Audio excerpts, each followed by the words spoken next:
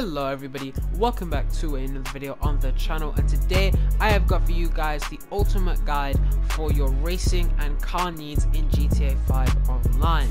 Now this is going to be going through every single class of cars and basically be telling you which are the best ones from each class. So if you want to be hitting those pole positions every single time in your races, or you just want to be the best you can be, or you just want something new, make sure to check out this video and watch it all the way to the end. This is going to go through every single class of cars, from the most common ones in supers and sports to some of the more unconventional types. Note that this will not be featuring any boat or airplane classes because those races are dead, nobody plays them, so this is only going over car classes. Now, with all of that out of the way, before we begin, I'd just like to say, if you do enjoy the content, make sure to drop a like and subscribe to the channel, as more guide content like this for GTA is going to be coming out soon. And I do have a Discord server, go check it out, link in the description if you ever need to find people to play with or just to hang out. Now, I hope you guys enjoyed the video, let's get into it.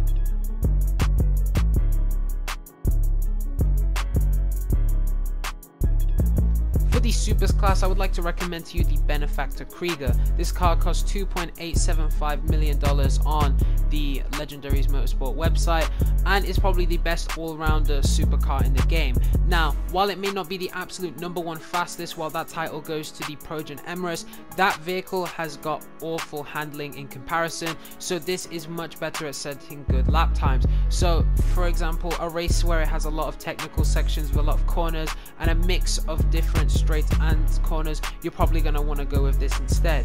Now, the Emirates I would recommend if you're going for drag runs, but overall for general racing, the Krieger will do the job. It is an absolutely fantastic car, got great handling, great speed, great all-rounder. With all of that out of the way, let's get to the sports class.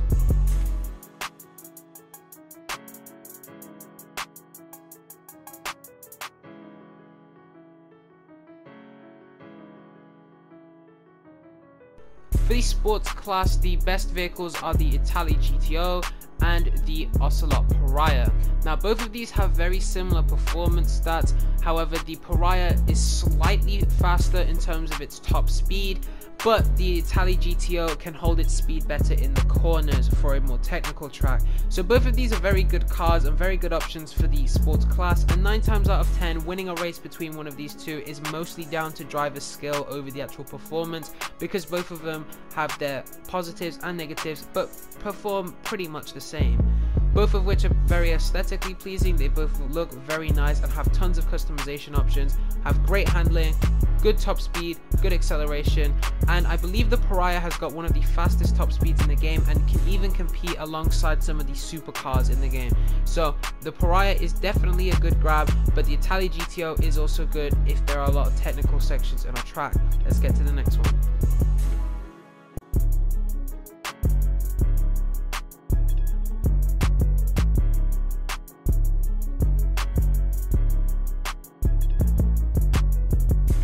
For the off-road class, the best vehicles are the BF400 and the Canis Camacho. Now, if you are not using bikes in your race, that is probably the only time you're going to want to use the Camacho over the BF400, but the bikes in general will have an advantage over the larger vehicles just because they're easier to maneuver, you can avoid obstacles easier, and wheeling will give them a speed boost bonus. But overall, both of these are very good picks for the off-road class. Both have great traction, work well off-road, have great handling, and of course a great speed.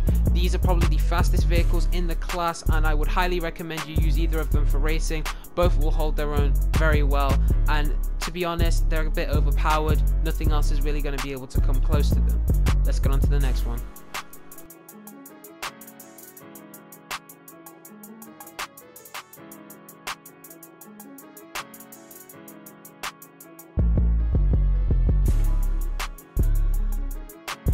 For the muscle cars class, the best vehicle for you is the Pisswasser Dominator. This is the same as the normal Dominator, except it has slightly better top speed, and I believe the acceleration is buffed up as well.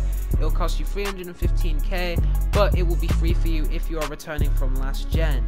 Now, this car is pretty difficult to handle, but most muscle cars are, and not as in it is tremendously hard, but as in that it will spin out a lot, is very tail happy, so be careful not, powering over too much in the corners, or you will easily find yourself spinning out. But for the muscle cars class, this is the best out of any of them and has the best top speed, so especially if you're going for those longer drag runs, this is the car you want to be bringing. Now let's get on to the next class.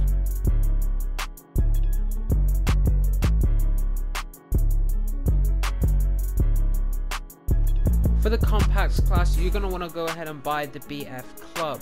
It costs 1.28 million on Southern San Andreas, and it is a bit of a steep price, but it is worth it because this is the #1 in its class. It has got the fastest top speed and very good acceleration and brilliant handling for the class as well. Most vehicles in this class suffer from awful understeer, and this car doesn't seem to be affected by it too much. It handles pretty well for itself, and it's a nimble little car. Absolutely worth the price. 100% you should buy it. Let's get on to the next class.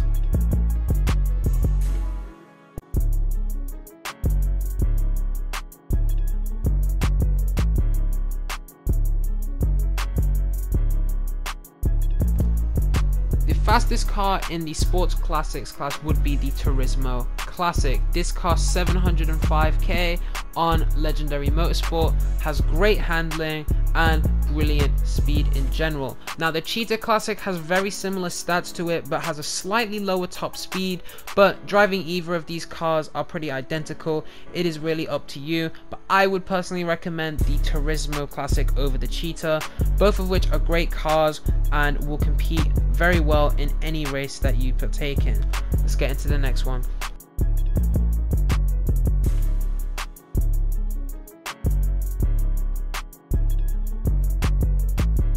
The fastest open wheel class car or F1 car is the Benefactor BR8. Now this is very expensive at 3.4 million, so I wouldn't go splurging your money on this if you don't really have a whole lot, but it is a very fun car to drive. It also has a KERS boost, which will basically recover boost as you are braking, so it's a kinetic energy recovery system. So every time you brake, it will store up more boost that you can use, and you can use this to get a better speed advantage on the straights. It is a very fun car to drive, and this is the fastest out of all of the F1 cars, but most of them are pretty similar in performance anyway. Do be warned though, when using this in races, try not to crash too much, because if you get rid of some of your wings, or you get rid of the splitter or whatever, your handling experience will be absolutely awful. You won't be able to drive much, it will be awful to handle, so just be careful of that.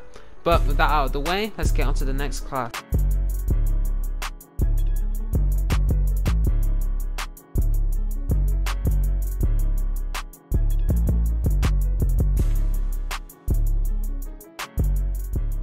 The best and fastest motorcycle in the game is the Shotaro. Now this is expensive, costing 2.225 mil on Legendary Motorsport, but it is also the fastest. So if you lean forward or lean back while doing it, you will get that motorcycle speed boost and you will fly ahead of the competition. Plus it is really cool. I mean, just look at it. It is a Tron bike. What more can I say? This is overall the best motorcycle. But yeah, let's get into the next class.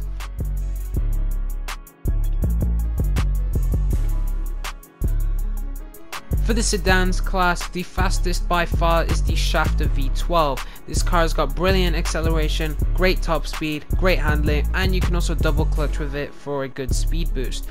Now, this car by far dominates the sedans class, nothing even comes close to it, so if you've got this, you've got a good chance of winning. So there's not much to say about this car. It is pretty cheap and it is very good looking, and I would highly recommend it for its low price of 116k. Now, the armored version does offer some perks as well. However, it does feel a bit heavier to drive, so it is a bit weird going around corners. It does feel a bit floaty with the handling, but nothing too major. It is a still very good solid car, and I would highly recommend it if you ever try out the sedans class of racing. With all that aside, let's get to the next class.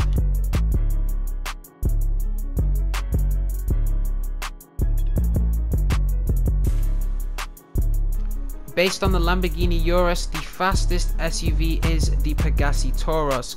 Now this costs 498k and is very quick and nimble for the SUVs class. Now the handling is pretty decent for an SUV. It doesn't really feel too heavy or anything like that, like a normal SUV tends to do. and it has surprisingly good acceleration for the class as well.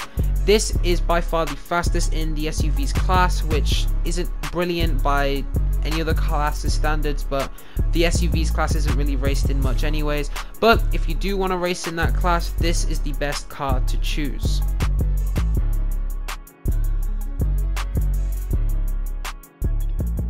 The fastest car in the Coupes class is the Ubermax Zion, costing $60,000 on Southern San Andreas. Now, I'll be honest with you, this class is very rarely raced in anymore, so you don't need to go ahead and go out of your way unless you really want this car or you do race in Coupes a lot. But the class has been very neglected since the start of the game and hasn't really had a lot of DLC cars added to this class in a while. But it is very nice looking. It is based off of a BMW M6, I believe, and it is also the fastest in the Coupes class. So if you ever do find yourself racing in this class, this is the fastest car. Besides that, let's get into the next class.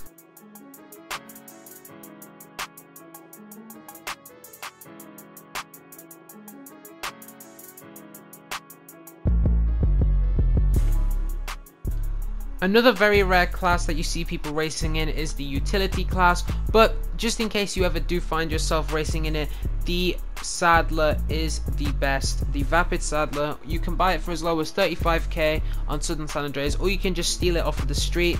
As it is under $100,000, you can just steal it and put it in your garage, so it might be useful to have just in case. But it is very rare you'll see races with this unless it is pre-organized or something with a group of friends, but you never know, it might be useful. It is the fastest. I can't really say it's got a decent speed or anything because it's a pickup truck, it's slow, but out of the terrible cars that are in the utility class, this is the least worst, if I can put it that way. Besides that, let's get into the next one.